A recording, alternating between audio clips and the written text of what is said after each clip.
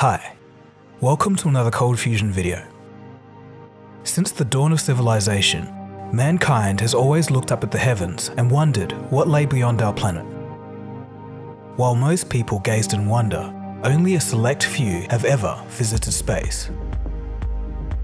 The tale of the first man to do so is a story of triumph, fame, a sad demise, and some very peculiar events. To understand what happened, let me tell you a story. You are watching ColdFusion TV.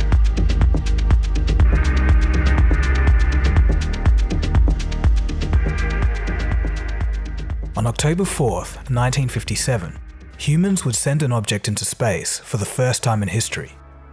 The Soviet satellite, Sputnik 1, became the first artificial object to be put in orbit. Sputnik was a brief mission, sending out a radio signal for only 22 days before burning up in the atmosphere in early 1958. It would make a pass around the Earth once every 96 minutes, and the world was stunned by the event.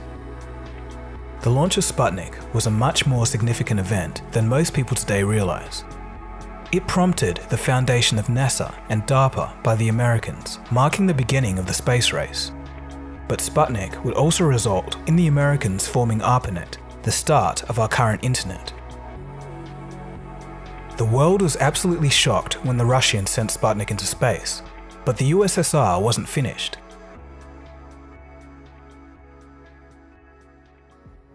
On April 12, 1961, aboard the spacecraft Vostok 1, 27-year-old cosmonaut Yuri Gagarin became the first human to travel into space. Vostok 1 orbited the planet for just 89 minutes at a maximum altitude of 320 kilometers. It was basically a cannonball large enough for one person. It was guided entirely by an automatic control system. Yuri Gagarin wasn't very talkative during the ordeal. Some of his only words were, quote, "Flight is proceeding normally. I am well." He said these words while traveling at 29,000 kilometers an hour, or 8 kilometers per second. Upon his return, Gagarin became an instant worldwide celebrity. In Russia, he ascended to legendary status. Monuments were raised, and street names were changed throughout the Soviet Union in his honor. At this time, the United States weren't just being beaten to the punch, they were being punched square in the face. To add insult to injury, in August of 1962, the Americans were beaten again. It was another cosmonaut in the spacecraft Vostok 2, this time orbiting 17 revolutions around the Earth and spending more than 25 hours in space. It wasn't until February of 1962 when astronaut John Glenn made 3 orbits around the Earth in Friendship 7. Understanding that he needed to boost his country's confidence, President Kennedy declared that the US would reach the moon by the end of the decade. We choose to go to the moon in this decade and do the other things, not because they are easy, but because they are hard. Because that goal will serve to organize and measure the best of our energies and skills. Because that challenge is one that we're willing to accept, one we are unwilling to postpone, and one we intend to win. But for now, the Russians were in charge, though later our protagonist, Yuri Gagarin, would find himself in a lot of trouble.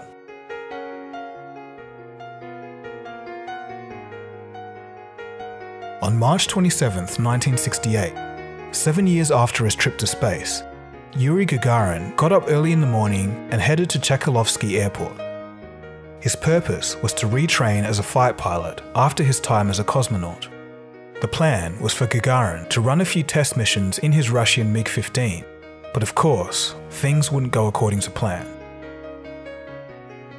The weather was poor at the airport, with the wind and rain making their presence known. When Gagarin forgot his ID that morning, he told those around him that this was a bad omen. Despite the weather and the bad juju, Gagarin took off without incident. After he'd completed his exercises, he radioed back to base saying that he would return shortly.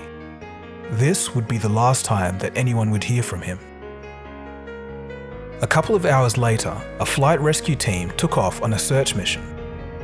As they were searching, they could see the plane's burning wreckage from the air. The hope was that the former cosmonaut may have ejected before impact. Unfortunately, these hopes were dashed when Gagarin's body was found the next day. An extensive investigation by the USSR proved to be inconclusive. One prevalent theory was that Gagarin swerved to avoid an object, a bird or a weather balloon, and lost control of the aircraft. Naturally, being the Soviet Union, very little information was released to the public and conspiracy theories started to grow. Some say Gagarin was drunk and decided to take a joy flight. It's not totally unfeasible, as Yuri had a history with the bottle. The young cosmonaut had taken his meteoric rise to international fame fairly hard. As a former village boy, he wasn't prepared to be an icon of inspiration.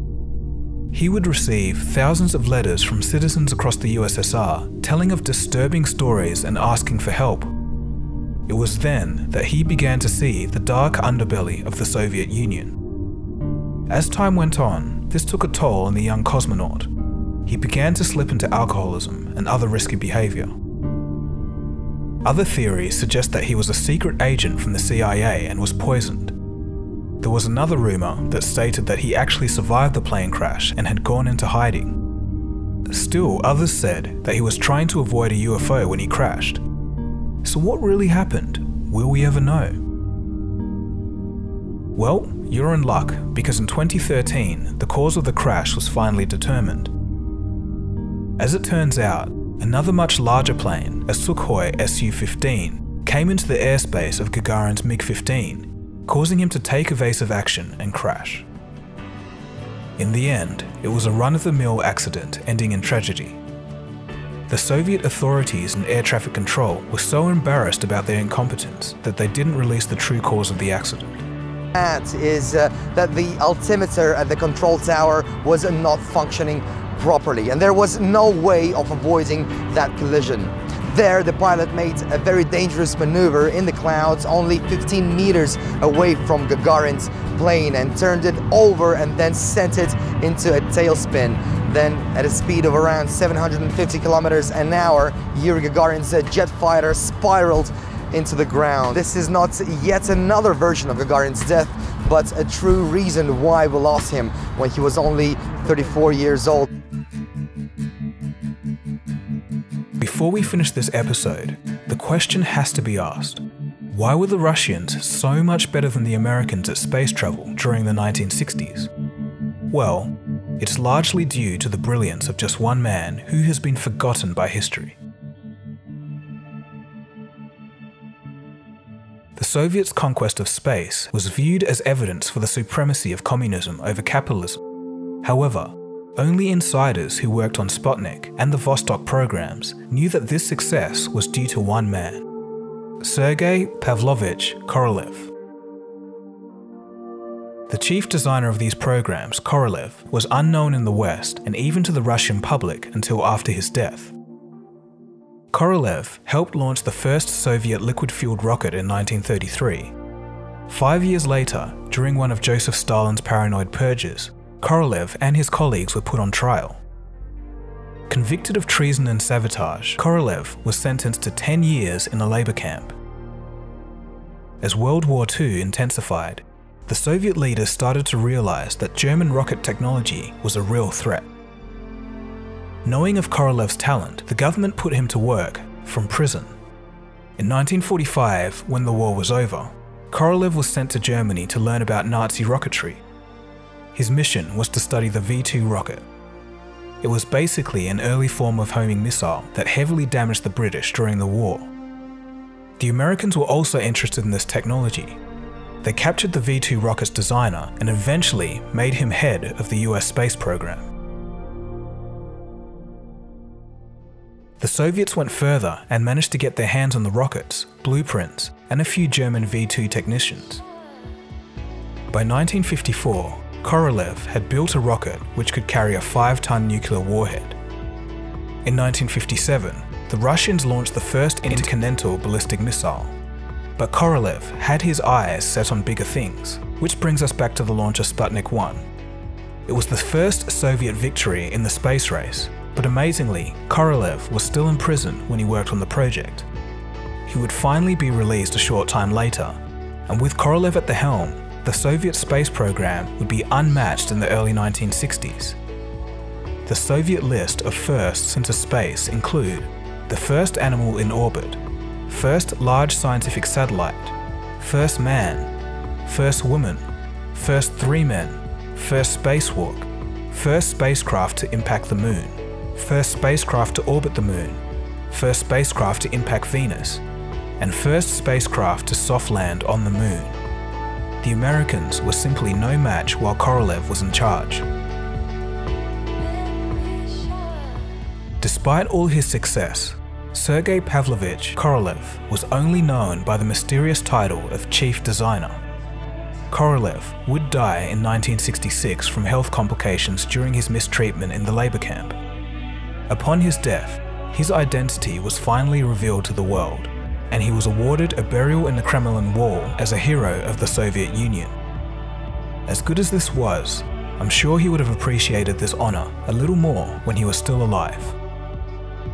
Both Yuri Gagarin and Korolev both advanced humanity's ventures into space, and I'm sure very few people have heard of both of their names. And that's what this video is for, to bring to light history that's been forgotten. The trend of going to space is about to heat up again in the 2020s as private companies from Richard Branson, Elon Musk, and Jeff Bezos take to the heavens once again. We'll see all of this in the next episode, which will be the week after next. While that episode is being made, next week I'll be releasing some music which a lot of you have been asking for, so stay tuned for all of that in the coming weeks. And if you do want to see anything on science, technology, business and history, definitely subscribe so you don't miss upcoming videos. Alright, so this has been Dagogo, and you've been watching ColdFusion, and I'll catch you again soon for the next video. Cheers guys, have a good one.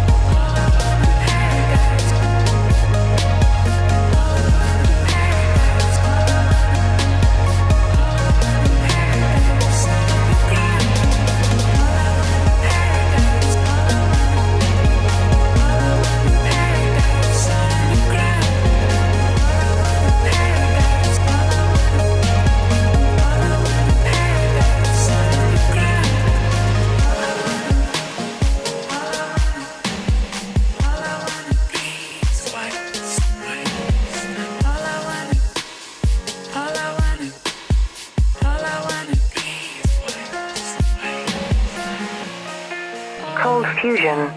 It's new thinking.